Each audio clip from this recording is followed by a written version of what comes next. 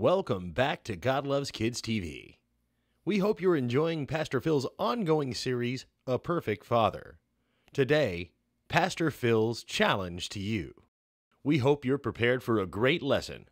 Sit back, relax, and here's Pastor Phil. The last time we were together, we looked at the ABCs of faith. And it's a wonderful, wonderful way to understand faith, understand real faith, not, a Cadillac on your refrigerator I'm believing for. In fact, I challenge people all the time. Every Christian needs to have a child on their refrigerator, that they're believing for the provision for that child, the salvation of that child. It's one of the reasons child sponsorship is such an effective form of missions. We see it change lives, consistently change lives in a radical way. And we're exploring the idea of how the blessing lays the foundation for discipleship. But you can't disciple without faith. You have to have this action based upon a belief sustained by confidence that what God has said is true, operational in your life. You can't disciple someone into the kingdom of God without faith. It's impossible to please God without faith. It's not your works that get you there. It's your faith that gets you there. Now, faith requires an action, but it's not the action that gains God's approval. It is the action based on God's word, sustained by confidence in his reality, that gains approval. Do you see the difference? It's not just you acting. And see, what happens is, when you act, when Peter stepped out of the boat, that first step was his own kinetic energy. He decided in obedience to turn the direction of the caller. That's what obedience is. I hear the voice of the caller, I turn his direction. He decided in his heart that when Jesus said come, he would come. And he took that first step out of the boat. Everything after that was because of empowerment. Waters don't solidify in the natural. You move forward in life because, yes, I take the first step as an action of obedience. But then God's empowerment, you step off into the river flow of the anointing. And the anointing is not something that just your pastor experiences on Sunday morning. When you act in obedience to God's word and you're acting in faith, you have pistis, then you step into that anointing river that drives you, pushes you. It's a force that continues to be operational in your life. And you go further than you could ever go on your own. And you do things you could never do in your own strength. And in fact, when people say that they're called of God to do something, the next thing I expect them to say is, but I don't feel capable of doing it. In fact, if you don't say that to me, I'd start to question the calling. Because God never calls anybody to do anything they're capable of doing in their own strength. Let me say that again. God never calls anyone to do anything that they're capable of doing in their own strength. He calls us to do what requires faith and requires anointing in order to accomplish. We have to be empowered to accomplish kingdom purposes in kingdom ways. It doesn't happen without that. And God is our perfect Father. He's also the King of the kingdom. So your Father is the King, which makes you a prince, makes you a royal priest. Your Father is the King. He's a perfect Father, and he's the ultimate priest. Okay? He is the object of the worship that we have. So it's very simple. I'm not teaching things that a lot of seasoned Christians don't hear on a regular basis. They just don't have it all put together in a package that allows them to communicate it. That's what this is all about. There are 8 things in this process. First is the blessing. That's the first 4 things. The next 4 is the discipleship or discipline phase. Okay? So in order to be blessed, we have to know, we have to unconditionally accept, we have to unconditionally love, and we have our needs met according to his riches and glory, so we're going to meet someone else's needs if we're going to bless them. For you to be blessed, you have to be known by God, you have to be unconditionally accepted by God, unconditionally loved, first stage of love in God's love pantheon, is unconditional love. It is not the ending place, it's the beginning. Okay? It's not the omega, it's the alpha when it comes to love from God. God's love is deeper and broader than you could ever imagine. In fact, it's often understood or said that until you preach grace to the point that someone thinks you're abusing it, you haven't preached it correctly. Right? Until you are criticized for preaching grace and taking it too far, you haven't taken it far enough. That's why, again, it doesn't concern me to receive criticism, and I won't debate people theologically. I don't debate. If you have an honest question and want an honest answer, I'm willing to give that. But if you want to debate something, take your troll on down the road, okay? Because you don't know me, you don't accept me, you don't love me, and you haven't worked to meet my needs, so you have no role in correcting me at all. None whatsoever. I do not receive correction from people I'm not in relationship with, ever. And nor should you. You shouldn't allow someone to stop you in a parking lot of a church you just visited and say, brother, I love you, but, and give you some prophetic word. That was a sport in my Bible college, is correcting one another. I mean, people ran around acting like they had this prophetic anointing, and, they could barely get up and pay their own bills in the morning or pay their way through school, and there's no criticism there, but some of them didn't even know how to brush their teeth, and yet they'd walk up to me and say, brother, I love you, but, and try to correct me. And I'd been in ministry for a couple years before I went to Bible college. I knew a couple of things. I'd grown up in it. And so I wasn't there at the same level that they were at. And yet they felt free to correct me. And if you know me, if you're in relationship with me and I recognize that, I will sit and accept correction. I will sit and accept a voice in my life. But if you don't know me, don't even try. It's not worth it. I'm just going to delete it. I'm not even going to read it. Randy back here is running the camera. He's going to delete it before I ever see it. Okay? We're going to block you on Facebook. It's not going to be worth your time or energy to try to correct us, because this is a life message for me. God started revealing it to me at 14 and has continued to reveal it to me and has given me a way to teach it so that you might teach others. If you love it, if you accept it, if you're pleased by it, if it creates questions in your life, you want those questions answered, I'm happy that we're here for you. But if all you want to do is criticize and correct, you're at the wrong place. Okay? So again, I say that as a foundation. So when we look at this whole idea of active faith, why do we have this action of faith? Well, fundamentally, to start with, we have this action of faith because we are to pass our faith. We are to be representatives of faith to others. Our first and foremost calling is to pass it to our children. God is a generational God. He's seeking a godly seed. He's always sought a godly seed. The power of Christianity is in the multiplication of generations knowing Him. And God is into that. God is into math. I like to say God's a good Jewish boy. And He likes multiplication better than addition. There's a power in being multiplied. Okay? And so God's a generational God. So when we see this act of faith, we want people to know that they're loved, that they can trust God, that they can be of service to God, that they can live their lives in a way that blesses future generations, not just now, that their lives can have a meaning and a purpose. And we want to bring discipleship to people. That's the ultimate goal, to bring discipleship. But I'm not qualified to disciple anyone that I don't bless. So I've got to know them, unconditionally accept them, which is different than unconditional approval, unconditionally love them, and work toward meeting some of their needs.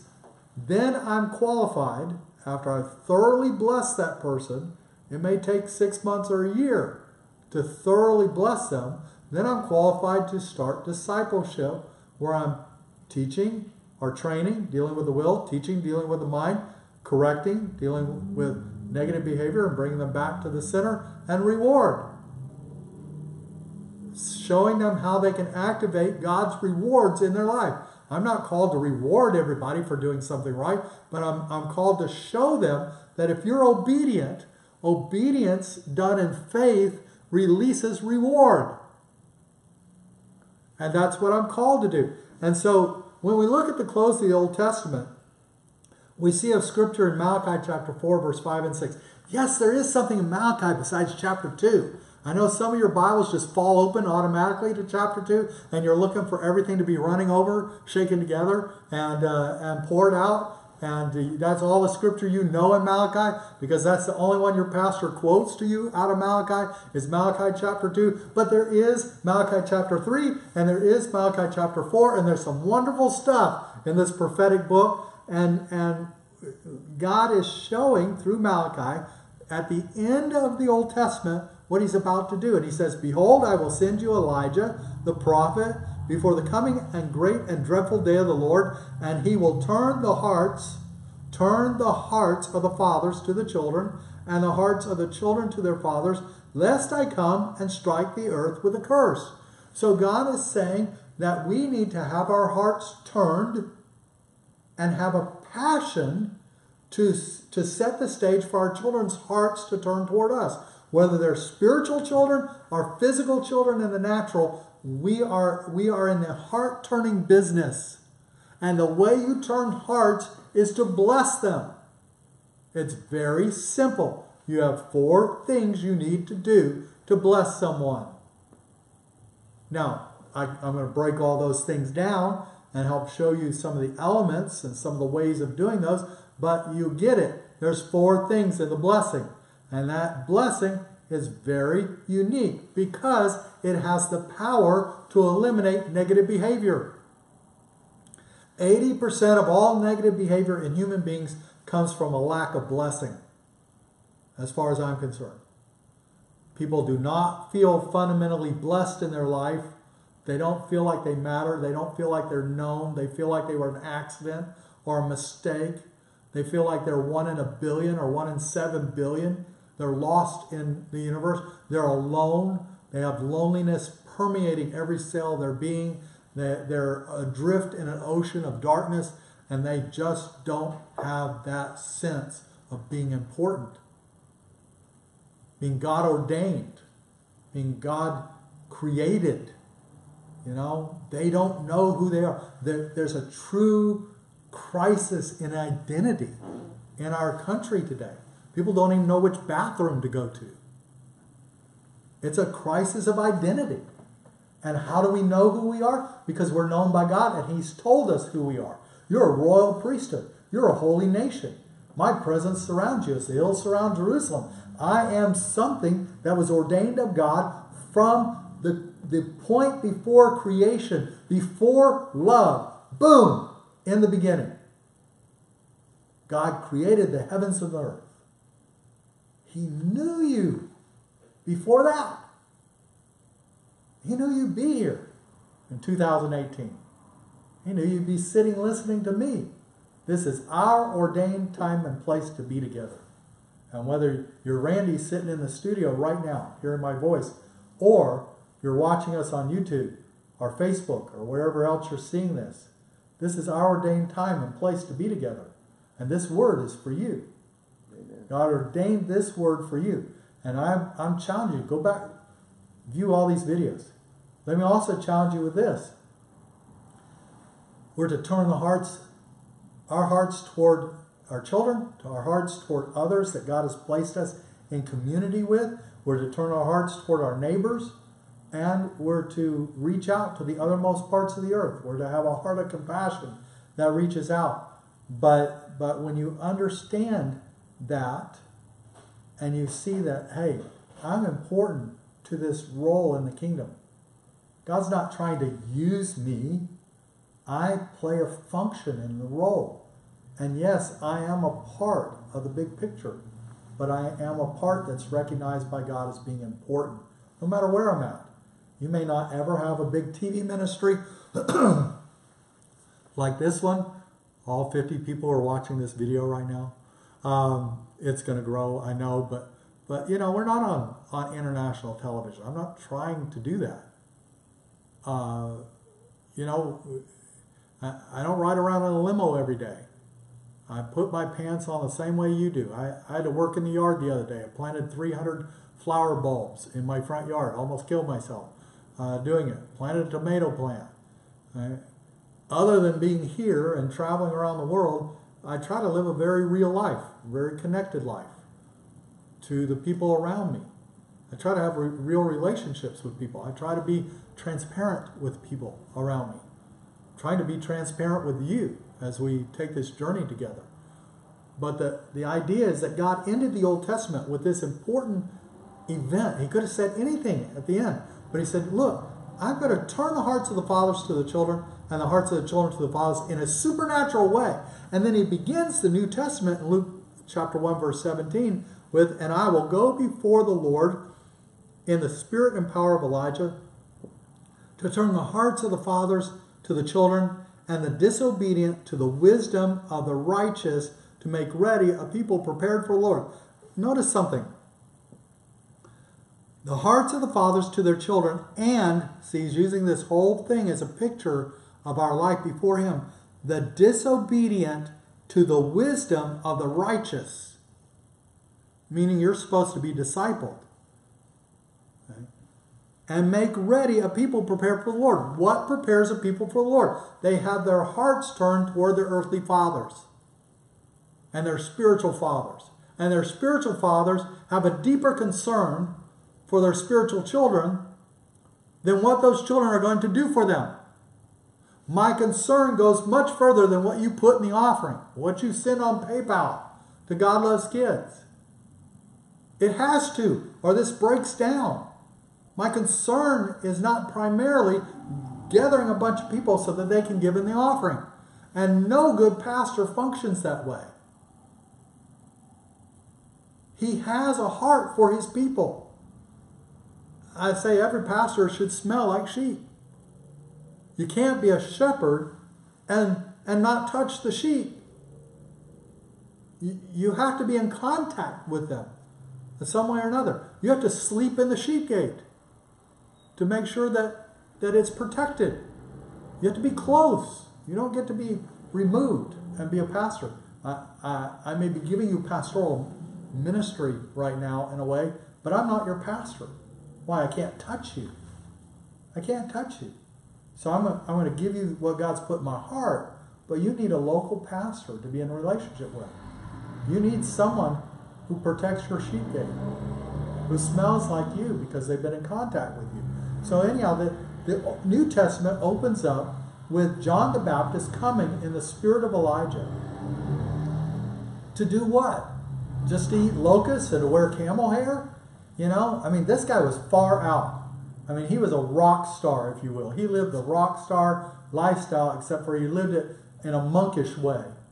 You know, he had funky clothes, he had funky hair, he ate a funky diet, and he was out there proclaiming something to the people. What was he proclaiming? He was not proclaiming, repent, for the kingdom of God is at hand.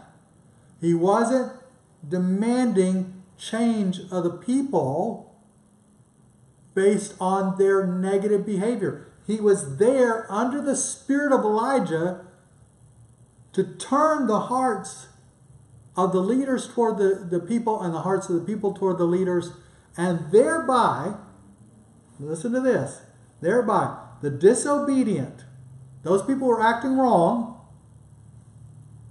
are changed so that they respond to the wisdom of the righteous.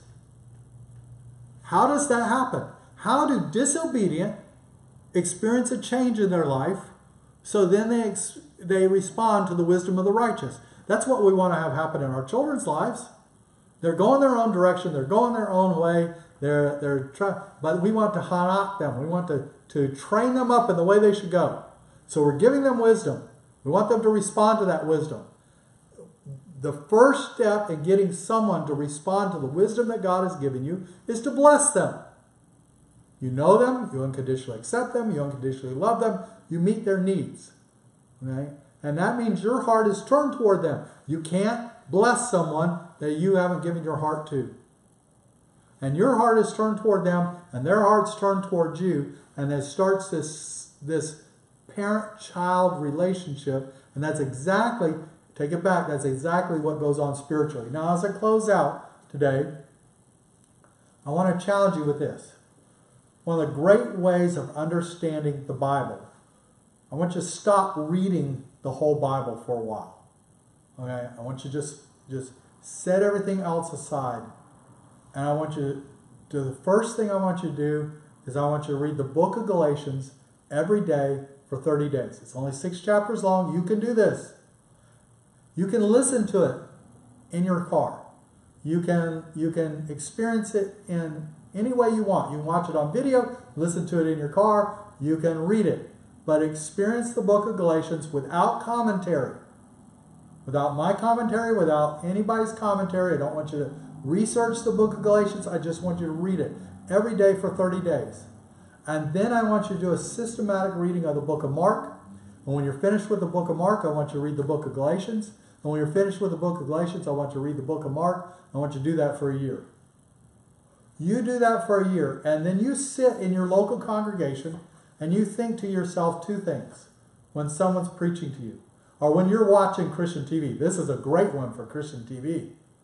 Would a perfect father treat his children that way? That's your first glasses to see any teaching through. Would a perfect father treat his children that way? Secondly, second pair of glasses we want to put on, does it line up with Paul's manifesto of faith, which is the book of Galatians? He wrote 2/3 of the New Testament under the direction and the anointing and the calling of God to do so. I think he knows what he's talking about, and Galatians is the most concise presentation of the gospel functionally. Okay? Mark is the gospel, Galatians is the so what. Here's how you do it every day. Okay? So you got Mark that presents to you the gospel, you've got Galatians that shows you how to live it out. And you use those 2 things. Mark, Galatians, and would a perfect father treat his children that way? And you're going to be able to delineate when someone's teaching you the meat of the Word of God from the bones of humanity. Every fish comes with meat and bones. And you need to be able to decipher the difference between the meat and the bones for yourself. We hope you enjoyed part 7 in this ongoing series, A Perfect Father. Pastor Phil's Challenge. God Loves Kids is an international ministry dedicated to helping the neediest children in the world find hope for a new beginning and a better story. If you enjoyed this video, please leave us a comment down below. We'd love to hear from you. If you were touched by this ministry today and would like to stand with us in our ongoing mission, please visit the links below. You can also help our ministry by liking this video and subscribing to our YouTube page, GLK TV.